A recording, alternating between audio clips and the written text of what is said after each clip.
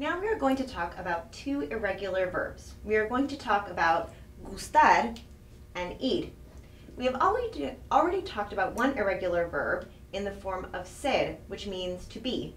And when we say that a verb is irregular, what we mean is that it simply doesn't follow some type of pattern. When we say a verb is regular, we mean it follows a regular pattern. When we say it's irregular in yo, we mean it follows an irregular yo pattern. And when we say it is a stem-changing verb, it follows a stem-changing pattern. So when we say that a verb is irregular, what we mean is that it simply has no pattern by which we can learn it. So two irregular verbs that are used very often in Spanish are the verb gustar and ir, and we will look at each in turn. Gustar is how we might say we like to do something. For example, in English, we might say all the time, I like to go to the movies, or I like those books, or my sister likes a certain person. She likes Thomas, or she likes John. But in Spanish, right, we would say the same thing, but we would just use gustar. Now, the only difficulty is that in Spanish, in order to express like, gustar only really has two forms. It has gusta and gustan. So if I wanted to say I like something, I wouldn't say yo gusto, which is how we might think it's meant to be said. Instead, right, we would say me in the form of yo, and then we would either use gusta or gustan based on what is going to come after, based on whether the object that we are talking about is singular or plural, or whether the activity that we're talking about is an infinitive. So each of these pronouns has an association with another pronoun. So we would use me if we are talking about ourself, or the yo form, te if we are talking about the tú form, le if we are talking about the él, ella, usted form, nos if we are talking about the nosotros form, os if we talk about the vosotros form, and les if we are talking about ellos, ellas, or ustedes. Let me give you an example. Let's say that I wanted to say, I like Pedro Almodóvar's movies. I would want to say, I like his películas. But películas is a plural. So, and I'm talking about myself.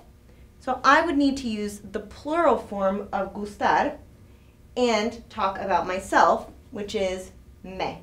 So I would say, me gustan las películas de Almodóvar. If I wanted to talk about a singular object, let's say I wanted to say that Carmen really likes Spanish food, then I would need to use the singular form of gustar and then the pronoun that I would associate with Carmen, which is le, right? So I would need to say, a Carmen le gusta la comida española. And that's how I would say, Carmen likes Spanish food. If I wanted to say that I like to do a certain activity, that would be considered an infinitive. So if I wanted to say that, I would need to say we, right, the form that is we, and then gusta, which is the infinitive form, right? Nos gusta mirar la tele. We like to watch television.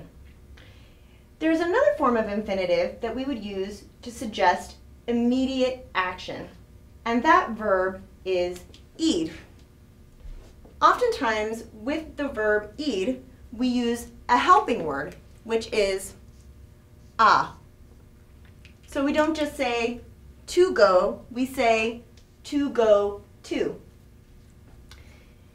Now, the conjugation of ir is irregular because it doesn't follow any type of pattern. So the conjugation is yo voy, tú vas, él, ella, usted va, nosotros vamos, vosotros vais, ellos, ellas, ustedes van. And it's how I would express immediate future actions. So actions that I haven't done yet, but that I'm going to be doing in the immediate future. Let's say I wanted to say, I'm going to go to the store.